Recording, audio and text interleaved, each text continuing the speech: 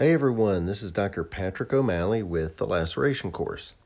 This lecture series is in conjunction with YOURSCI Practice Suture Pads and is designed to give you what you need to know to begin to master the art of suturing. The first video is a detailed look at the different components of your suture kit, so let's get started. First of all, you will notice that you have this silicone pad that has several layers in here. And what we're trying to do is simulate the skin. Now, these layers of silicone, there's an intricate network of mesh within these layers. And if you kind of zoom in really closely here, you can see the mesh. And what that does is it allows you to have a more realistic experience. It prevents tearing, not completely, but it definitely reduces the risk of tearing through with your suture material. So if you look here at these images, again, we're trying to simulate the skin. And your suture needle should enter the epidermis and exit the epidermis on the opposite sides of the wound in a symmetric pattern. So what I want you to do is imagine and visualize that when the pad, when you're using the pad, is that you're trying to exit and enter at the same level in the dermis, or even if in the hypodermis for really deep injuries. So what I mean by that is you're wanting to enter the skin and exit the skin on the same distance from the margin of the wound, and then also trying to exit the dermal layer and enter the dermal layer on the opposite side whenever you are doing a suture. And that's how you get wounds to line up. So it's important to see what real skin looks like, the different layers of the skin, and try to equate that to your suture pad and the silicone layers that are here. Now, a really big piece of advice when you are using this kit is that don't try to force the sides of these wounds together. Now, these wounds at baseline have a gap between them. It's not quite the same as real human skin, obviously. So if you really put a lot of tension and a lot of force on these wounds with your suture thread, over time you will tear through it. So it's important to really master the techniques and understand the techniques that you're using, but you don't need to, try and get 100% approximation and tightness and wound eversion, all things that we'll talk about later. Most important take-home lesson here is don't apply too much force and tension, or you will risk the chance of the needle or the suture material tearing through the silicone. You're really just trying to learn the technique and not surgically close the wound. So be careful as you can and maximize the life of your pad. All right, so we're going to talk about the instruments. Okay, so we've got 5 instruments here that come included in the kit. And we'll talk a little bit about each one. The first one is the most important, and that's the needle driver. The needle driver's main purpose is to grasp the suture needle and introduce it into the tissue.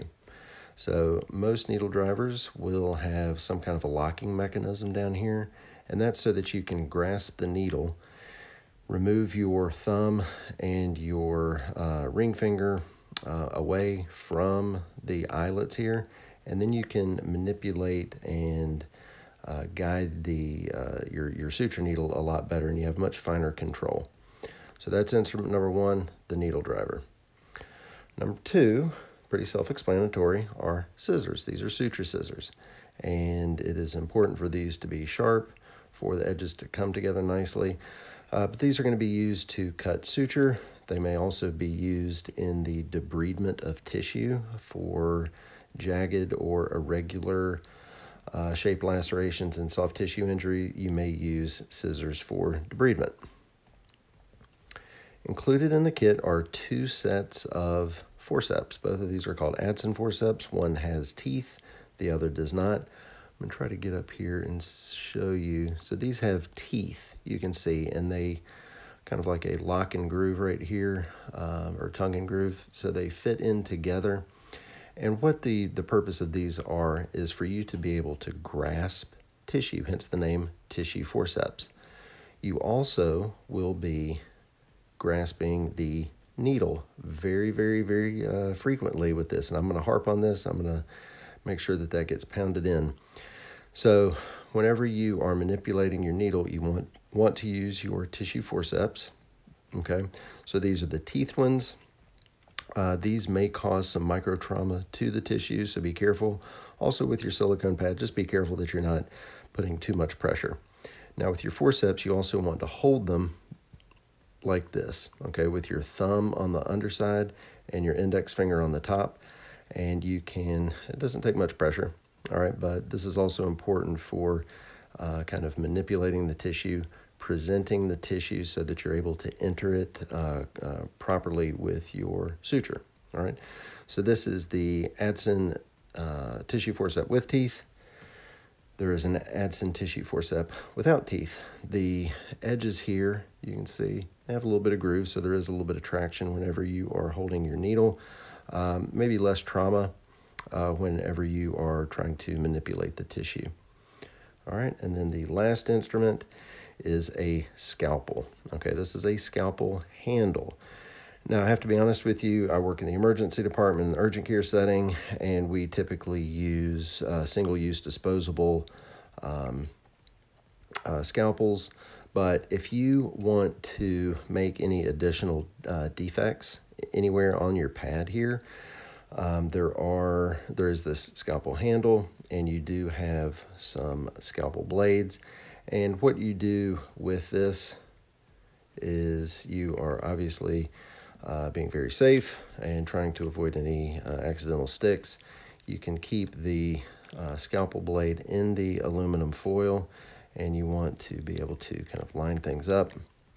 Handful of different ways to do this, but essentially what you're trying to do is slide the blade onto this little groove right here and slide it down, holding the scalpel in the foil and placing it into the groove. And then when it's time to remove it, you basically lift up the proximal end, lift up and slide off, and make sure you dispose of this properly. Again, this is not something that I do personally in the emergency department, but if you are in the OR, if you are a student, you will definitely spend some time in the OR and will be expected to know how to reload scalpels. All right, the last components of the kit are a wide variety of sutures. I just grabbed some silk here, but it comes with, I think, about 20 packs of suture of varying materials and varying sizes. It's important for you to be familiar with these. Use different sutures, get comfortable with them, get familiar with them. And then the last thing is your suture, or it's the this little carrying case right here. So everything fits in here nicely, even the pad. So you can put this in your backpack, briefcase, whatever, travel around with it and get some practice in your downtime. So that wraps up this video and our talk on the contents of your suture kit. Thank you for joining, and see you next time. Hey everyone, this is Dr. O'Malley with the Laceration course. If you truly want to master the art of suturing and laceration management, you need my course. What we talk about in these videos here on YouTube really only scratches the surface. This online course has everything that you must know in order to take care of patients with lacerations. You can get the course with or without CME credit. We talk about everything that you need to know to properly manage lacerations, including anatomy, pharmacology, microbiology, advanced suture techniques, and so much more. If you're a student or a resident and really want to stand out on your clinical rotations, you need this course. Bottom line is that we're all here to learn how to be able to provide for better patient care. For more information, go to www.thelacerationcourse.com/YOURSCI, where you can learn more about a 25% off discount for YOURSCI Practice Suture Kit customers. Don't forget to subscribe to the Laceration course on YouTube. Follow us on Facebook, Instagram, and Twitter.